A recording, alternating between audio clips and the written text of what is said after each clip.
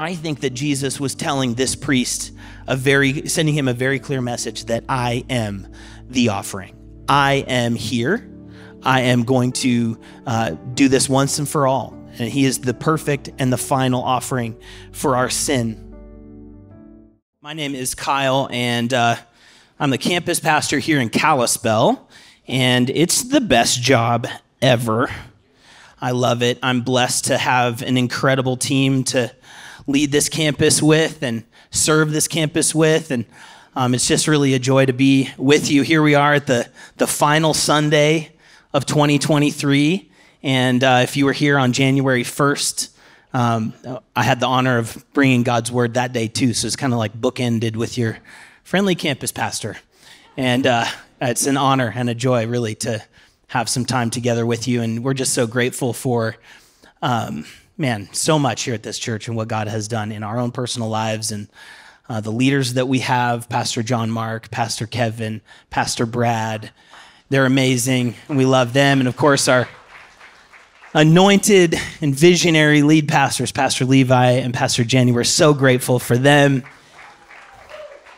and the vision and just the example that they are in so many ways. And it's such a privilege to have an opportunity just to share from God's word with you. And like I said, if you haven't met me before, I'm the campus pastor here, and it's really everything that happens downstairs happens like with my team, and we call ourselves the Diamond Dogs because, well, if you've seen Ted Lasso, you get it. And we got a couple in the room right now.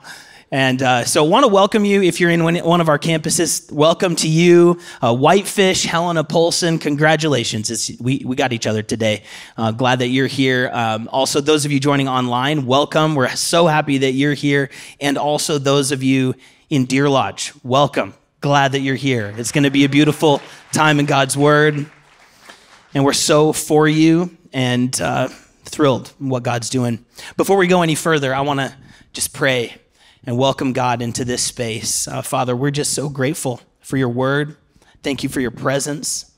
Lord, I know that there are things in our lives that you seek today to heal, to set us free from, to speak into.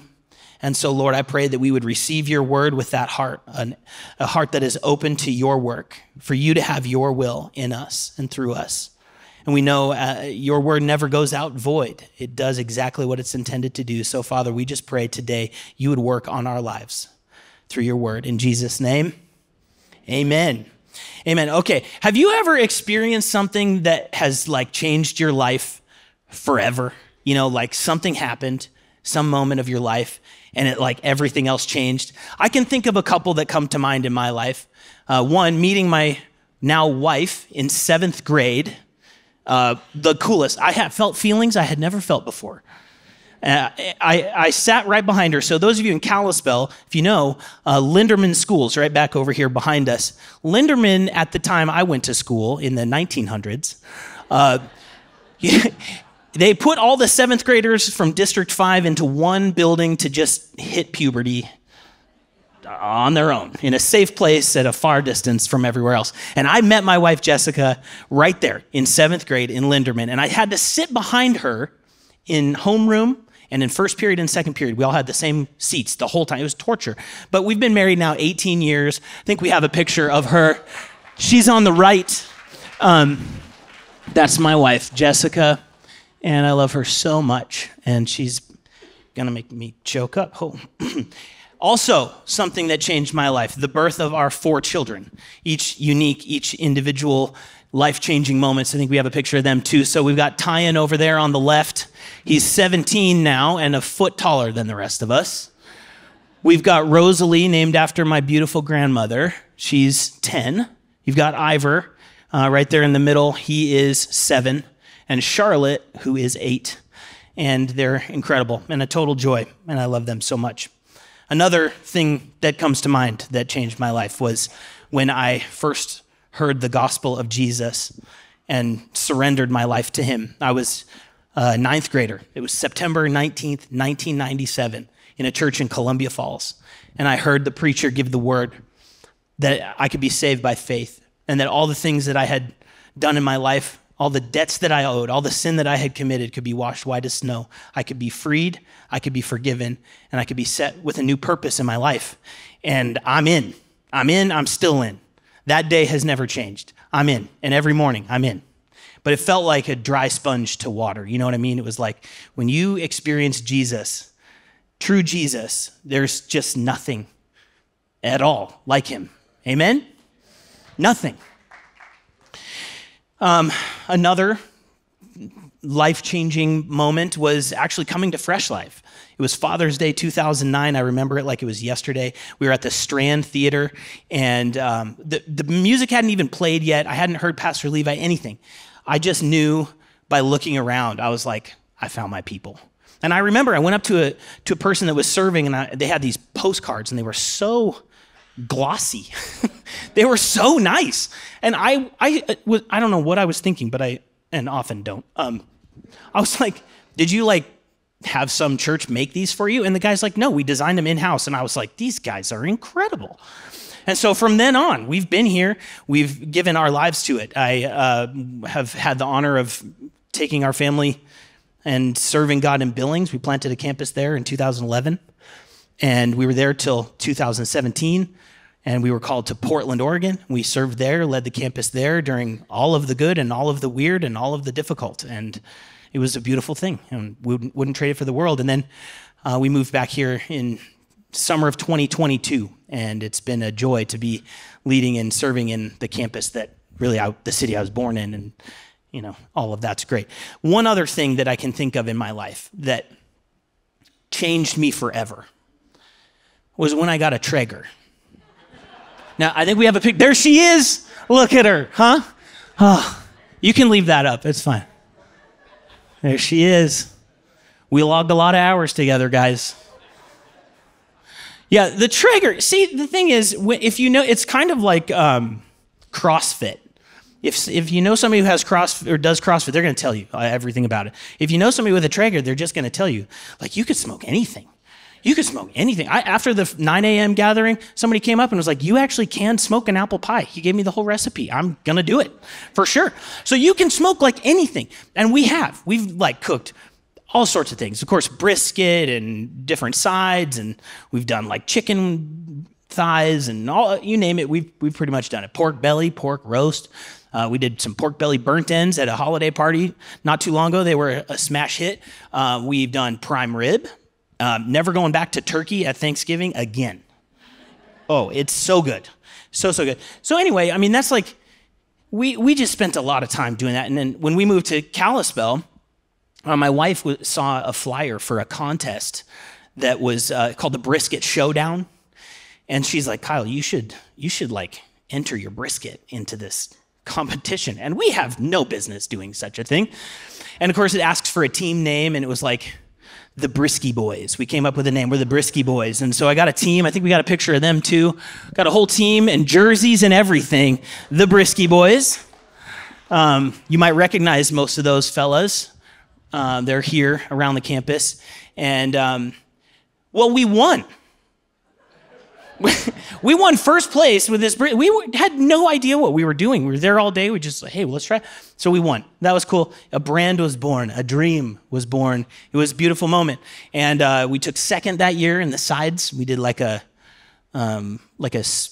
beet tartare. Yeah, it's a little highbrow for the brisket eating crowd, you know. And so last year, we took third in the brisket, but that's okay. We took first in the sides, and we did an elote corn dish over here. Check that out. Let that happen to you. Look at that. Smoked corn with tallow, and then we put it on a Blackstone, which is a griddle. That's a sermon for a whole nother day. And then those are fresh tomatoes from my friend's tomato farm here in town. I shouldn't use his business name. And that was delicious. And so now, like, everybody asks us to do these dishes for them. So we've cooked for the staff here at the church with those things. We've cooked for the work team here in Kalispell. That was awesome. We cooked for the house party, which you'll hear about after this. So that was cool. We did like a baked potato situation. It was great. We even cooked a meal for the varsity men's soccer team at Stillwater Christian School the night before their state finals game, which they won. And obviously, we know why. It was the fuel that they had. Okay, well, I digress. But the point you understand, right? When something changes you, maybe it's a band or a song or Ted Lasso or whatever it is you're enthusiastic about, you're going to share it, you're going to tell everybody you can about it. And that's just what happens when something amazing happens to you. And we're going to spend some time in the book of Mark, and we're going to read about a person who had that literal same transformation of going from one thing to another, and he just couldn't contain himself. So if you could just turn in your Bibles to Mark chapter 1. If you don't have a Bible, we're going to put these verses up here on the screen, so don't worry about it. And while you make your way there, I just want to kind of set the groundwork of Mark. Mark is one of three similar gospels. There's four gospels, right? Matthew, Mark, Luke, and John.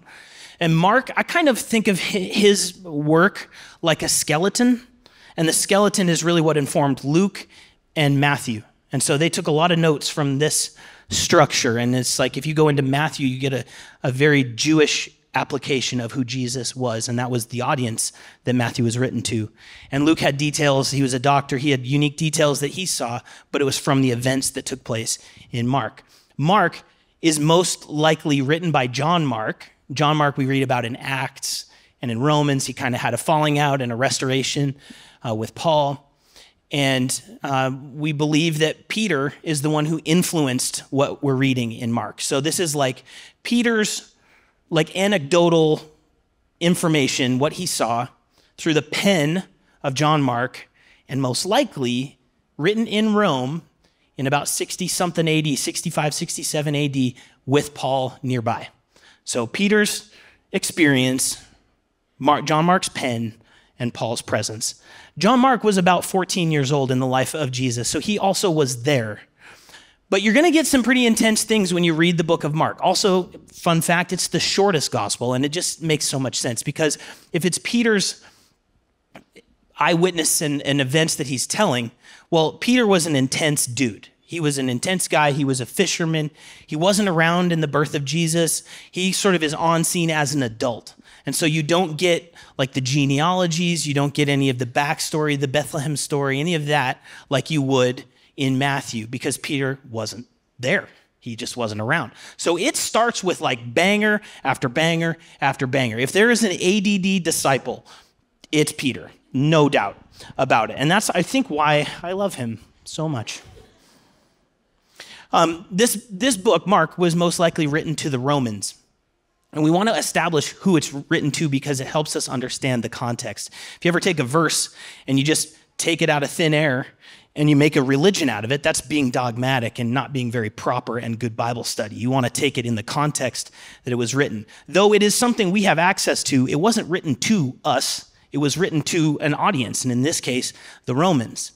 And so who the Romans thought of Jesus informs a lot of what the storytelling is in the book of Mark. The Romans, they thought of Jesus like a criminal that faced justice. He tried to overthrow the Roman government, and he was put to death for it. So that's Jesus in their minds. And so the thrust and the narrative of Mark is establishing Jesus as the Messiah, as the one who was wrongly tried for crimes that he didn't commit, and that they could follow him. And so if you can kind of put all that in context, that's how we read Scripture. It's just good Bible study. And, I have the microphone, so I can talk about it if I want to. All right, hopefully you made it to Mark 1. If not, again, we're going to put the verses up on the screen. I want to read to you, this is Mark 1, verse 40 to verse 45. And it says, "And a leper came to him, imploring him and kneeling, said to him, 'If you will, you can make me clean.' Moved with pity, he stretched out his hand and touched him and said to him, 'I will, be clean.' And immediately the leprosy left him, and he was made clean. And Jesus sternly charged him and sent him away at once and said to him, 'See that you say nothing to anyone, but go, show yourself to the priest and offer for your cleansing what Moses commanded for a proof to them.' But he went out and began to talk freely about it and to spread the news, so that Jesus could no longer openly enter a town, but was out in desolate places, and people were coming to him from every quarter. We're going to go back and actually walk through each of these verses and get a much bigger picture of what is going on. This seems like a fairly innocuous story. Jesus heals a leper. Okay, we're moving on. But there's so much packed into this little passage. I believe that today is going to help shape your understanding of who Jesus is and his position in your life and the things that you face and his willingness to heal you and to touch you and to touch me and to heal me as well. We have a title for this message. It's From Glory for Glory. And we're going to see the glory of God healing the leper. And the purpose then is for him to spread this information and to live this new life, sharing with everyone. But first, we have the problem of the man with leprosy. Leprosy was a term that was used for lots of skin-related diseases, and it was a very, very, very bad thing to be given this title that you have leprosy. Leprosy today is known as Hansen's disease. Hansen's disease has treatment. You can live with it. About 100 Americans per year are diagnosed with it. But at this time, this was a death sentence. If you were given this determination, you have leprosy, your whole life is going to change. You are no longer allowed to live with your family. You are no longer allowed to live in your community. You can't own anything. You can't buy anything. You're forced to beg for everything. You have to live outside the walls of the city, tear your clothes, grow your hair over your face. Now, some of you are going to get triggered at this, and you have to stay 6 feet away from everyone. And you got to yell at the top of your lungs when you see someone coming, unclean, unclean. And that's by law. You are by law required to suffer. And so to imagine this person facing this horrible diagnosis, he was in a terrible state and in need of a savior. Every time you hear about leprosy in Scripture, it's also a physical picture of sin. Why? Well, leprosy is the death of nerves, and it starts in fingers and affects the nose. It can affect the forehead, the gums, the teeth, the ears, and it grows, much like sin. It's a disease that grows and leads only to death. A horrible, lonely, suffering, hopeless death. And that is the severity that unhealed sin is. And so when you see the picture of leprosy, just always picture in your mind also, this is an analogy to sin. If you were given this prognosis, you were not just physically unclean, you were spiritually unclean. You were a complete reject. And so Jesus, the high priest, does something that is unbelievable in this moment. See, prior, like Jesus had done some things. He'd cast out some demons. He had healed Peter's mother-in-law, which is a miracle. He taught, he did a lot of things, but this is the first bold, declarative miracle. He was saying by touching this leper that would normally have defiled him, that he has the power over this disease. And he says, I am willing, be clean. And that astonished people. And of course, it's believed that this is one of the things that led to the trial that he faced, that he would blaspheme himself by touching a defiled sinner, or a defiled leper in this case. I want to just take a second and highlight the fact that this leper came to him on his knees in this act of humility or desperation. I also think it's interesting, my grandfather. It reminds me of my grandfather. He was a brilliant man. He had his mind till the very last day. In fact, one of the last things my grandfather said, and I think he was about 89 years old, he said, I'm not sure that Albert Einstein was right on the theory of relativity, and I can show you why. That was my grandpa. An intimidating mind. And I remember talking to him. I loved to talk to him about God. He had such a beautiful way of processing things, and he came from a different generation. So it's just awesome. Grandparents are incredible. And I remember talking to him about just like his personal understanding of who God is. And he said, God has bigger things to deal with than my problems. And I know that sounds kind of like humble on its own or whatever. Like people have bigger problems. There's starving people in Ethiopia, and I get that. But there's no problem in your life that you're struggling with that doesn't matter to God. The small things that we diminish are big things to the Lord. Any sin was worthy of the death of Jesus. He went to the cross for even the smallest thing. And so I just want to speak over you today if you're even kind of feeling like, hey, my problems, hey, Jesus has bigger fish to fry. That's not true. Today could be the day for you to bring those to Jesus and be healed of. Your addiction, your secrets, the things that you wrestle with, the things that you're not proud of, the things that you face like the leper that is slowly decaying and taking away life from you matter to Jesus, and he's willing to stretch out his hand and touch you and heal you and make you clean.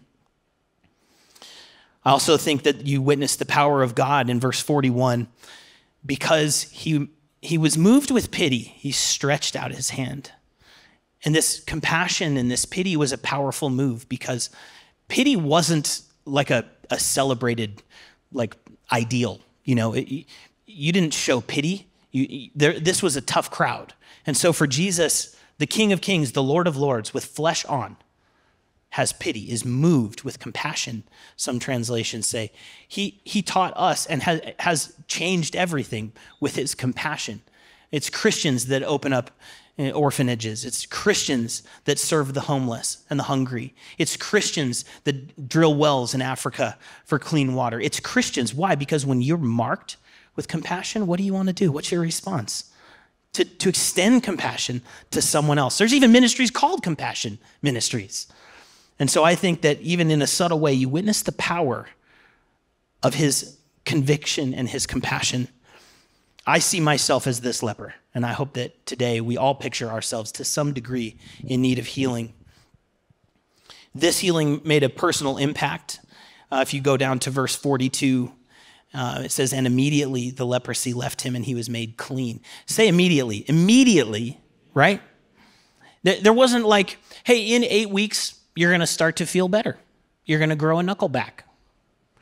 That wasn't it. It was immediate. It was immediate, it was permanent, and it was effective. We're going to read in just a little while what happens in the restoration in the Jewish tradition from somebody that had leprosy, and they're made into a priest. It's beautiful, and that's the healing that is provided by Christ. It's immediate, it's lasting, it's permanent, it's effective, and that will change your life. He also instructed the leper to put it into practice. This is verses 43 and 44. I want to spend some time on these because they're bizarre, easy to sort of glance over. And I honestly, they say when you teach, you're the one that learns the most. And I would say that is very true for me. I've never really spent this much time in 5 verses in Mark in my life. And I learned so much in these 2 verses. So I want to take some time here. It's verse 43 and 44.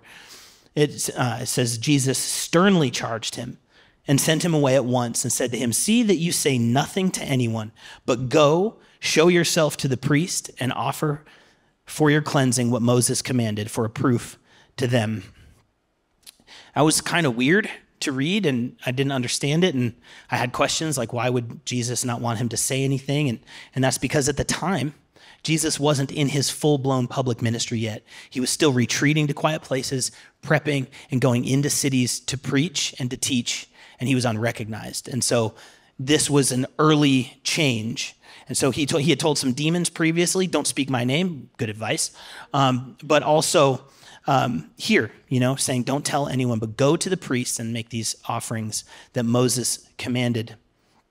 He's referring to Moses' law found in Leviticus 14. I'm going to read it. Leviticus has 2 chapters, 13 and 14, all dedicated to just dealing with leprosy. It's massive. And in chapter 14, I challenged the production team, to see if they can keep up. I'm going to read this. Hope you brought a big lunch. Buckle up. It's a lot. But I want you to look for a couple of things. Look for the elements that the priest is required to bring and see if you can spot Jesus. Leviticus chapter 14, called cleansing the sin of skin disease. The Lord spoke to Moses. This is the law concerning the person afflicted with a skin disease on the day of his cleansing.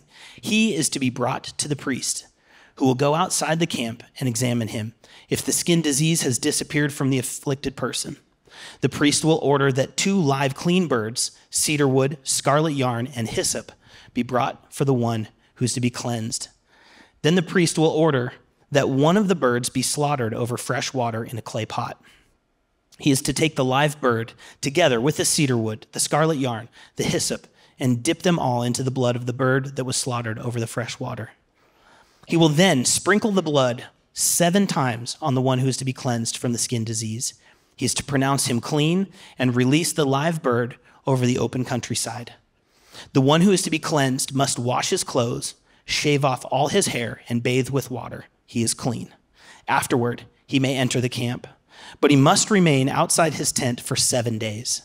He is to shave off all of his hair again on the 7th day, his head, his beard, his eyebrows, and the rest of his hair.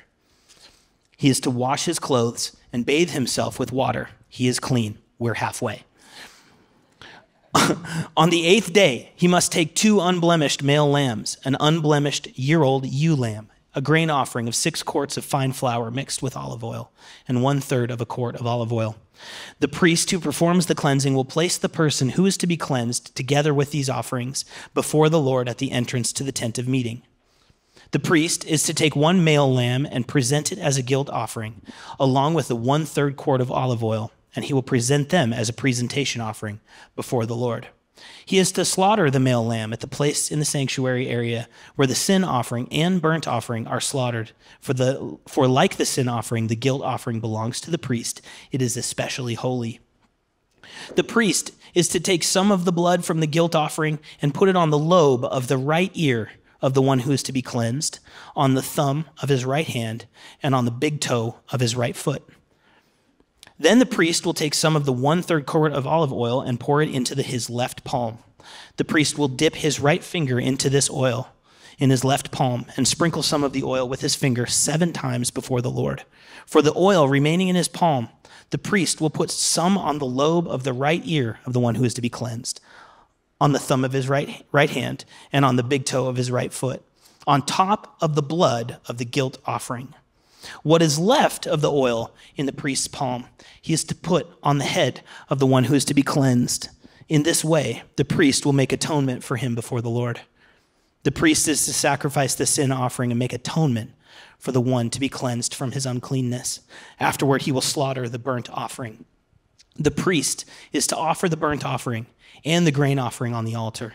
The priest will make atonement for him, and he will be clean. Whew. That is a whole lot, right? And that's just half of the chapter of 14. He goes on. Interesting take here. There are 2 recorded instances in the Old Testament where a person had leprosy and was healed. The first is Miriam. This is in Numbers 12. She's the wife of Aaron. She contracts leprosy from gossip. So there's your lesson for today. And Moses prays to God and says, would you please heal Miriam? And he says, put her outside of her tent for 7 days and she'll be healed. So not 20 verses of different rites and offerings, but just outside of her tent for 7 days and she's healed. The second is Naaman, and he's commanded by Elisha to go and dip into the river, and he doesn't want to. And so he doesn't for a while, and he wrestles with leprosy, and he finally relents after some bickering, and he is cleansed in the river. But note that neither one of these people went to the temple and had the priest do this offering for them. So this is the 3rd leprosy story, and the first that we see in Scripture that a priest actually would make these offerings. And I think that's pretty wild. That Jesus tells this man not to say anything, but I think he knows exactly what he's doing. I think he's telling the priest something. What do you think? I think he's telling the priest, I am these things. The parallels are bananas. Check this out. Okay. The 2 birds makes me think of the Holy Spirit alighting on Jesus' shoulder at his baptism. Moreover, these birds were dipped into running fresh water, like a baptism. And then they were released into the wilderness, like Jesus, right after his baptism, released into the wilderness. I'm not saying this is fact. I'm just saying it's bizarre and interesting. The priest, he brings a yarn of scarlet. Anybody remember something to do with scarlet? Rahab, my friends, Rahab. There was a rope of scarlet to signify salvation and rescue. He is the scarlet yarn. The priest anoints the head with oil. He didn't just dab the head with oil. Okay, so that's one. But to anoint the head with this remainder of oil was to signify priestly status. What does Scripture say? That we are a royal priesthood, a chosen generation. In Christ, you are receiving the offering that he makes, and your identity is changed into a royal priest. That is God's word. Take it up with him. Wild to me. Okay, how about the blood of the Lamb? I mean, we know Jesus is the Lamb of God. His blood is the atonement for our sin. And this blood is sprinkled on the head. Reminds me of a crown of thorns. On the earlobe, on the thumb, and on the foot. And it makes me think of a cross or the Passover. I mean, it's a beautiful picture. How about this? The priest was to bring cedar wood. Okay, it's getting out of hand. I Googled it. The cross, most likely, was constructed of what kind of wood? I bet you can't guess. Cedar wood. Unbelievable. Cedar wood. Okay, last thing it says that the priest was to bring in hyssop. Hyssop. Where do I see hyssop? Hyssop is what was served to Jesus mixed with wine while he's on the cross, on the long stick, and Jesus turned his face away. Hyssop was used as a flavor enhancer and an antiseptic. Hyssop shows up at Jesus' sacrifice as well. Again, these are just sort of like cliff notes on the side going like, this is wild to me and a beautiful picture. And I think that's why he told this man not to say anything. I think he said, hey, I got it from here. I'm going to tell the priest exactly what's going on because Jesus is the ultimate offering for our sin. If we are the leper, he is the ultimate cover over all of our decay, if you will. Last verse here in this passage is verse 45. And of course, you see this unrestrained passion of this man who is healed. And you can't blame the guy, right? I mean, to essentially go from dead to living, to be healed permanently, perfectly, you can't help the guy, help but have, compassion for him. But he did kind of blabber his mouth a little bit, got a little lippy. Okay? He affected Jesus' ministry, it says here. He went out and began to talk freely about it and to spread the news so that Jesus could no longer openly enter a town, but was out in desolate places, and people were coming to him from every quarter. I do think Jesus knew this would happen. I don't think that Jesus was frustrated, but I do think that it affected his ministry. I do think that it hastened the charges that he faced. I do think that he experienced some type of handicapping to the work that he was going to do. I do believe that. And I think that that's a beautiful picture to understand that Jesus was willing, if we go back to that verse, he was willing to heal, knowing the implications that it would cost him and his ministry. And that is our Jesus. He is willing. And he was inconvenienced, right? He came to earth and he didn't consider it an inconvenience, of course, but his whole role on earth was that of humble and a servant to die on a cross for us. And we are that leper, for sure. We have this decaying disease called sin, and left to our own devices, we cannot heal it. And when it is full grown, it leads to death.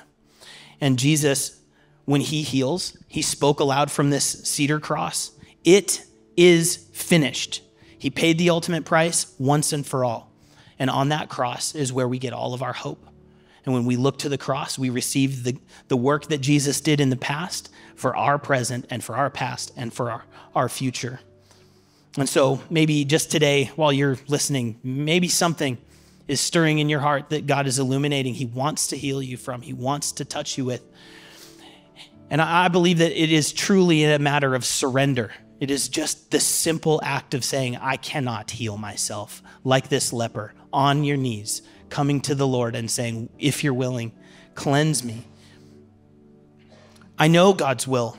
It says in 2 Peter 3:9, God is not willing that any should perish, but that all would come to repentance. Not a few, not a couple, not just a campus in Kalispell, but all. And that is the work that Jesus did. It's for one and for all. I had a Bible college teacher named Pete Volkovsky. He was incredible, big brute of an Australian man. I feel the need to tell you that. I don't know why. Theologically, he was a giant. I mean, I was just mesmerized by the wisdom that he had. And he said something that I wish he was famous for. I'm trying my best here. We put it on a slide. It says, every encounter a person had with Jesus, as recorded in Scripture, their world, as they knew it, came to an end. And you look through Scripture, I hope you never forget that saying. And as you read through the Gospels, you'll see it time and time and time again. Everyone's world comes to an end when you meet Jesus. And it could be for better or for worse. I mean, not everybody chose to follow Jesus, but they all heard it. They all had to deal with it. If they're going to continue to live a lie, then they will. But you cannot go on believing this was your reality. Nonetheless, he saw through it and he spoke into it. And I can tell you and testify to you today that that was my story. September 19th, 1997. That was the day that Jesus entered into my life. And I was never the same. My world came to an end. And I'm sure many of you in this room can agree that when you encounter Jesus, your world, as you know it, comes to an end. And that is a beautiful, beautiful thing. I want to pray with us today before we go, just to close out this message. And then we're going to share in communion. So if you join me in prayer, bow your heads, close your eyes. If today you're hearing from God saying, you are that leper, and I want you to come to me and be healed. Today, I want to give you the opportunity to do that. We're going to pray a prayer in a moment that I'd love for you to recite with me, and our church is going to recite it together, those of you online, those of you in our campuses as well.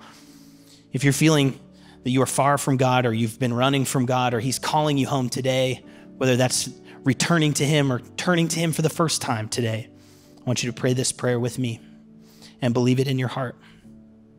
Say this, say, Jesus, I know that you are able to heal, and I believe you are willing to heal. Please heal me of my sin. Forgive me of my debt. Wash me in your grace and cover me with your love. I receive your gift of salvation today, and I will serve you as Lord. Please give me the strength to live for you and to tell of the healing that you've done in me. In Jesus' name.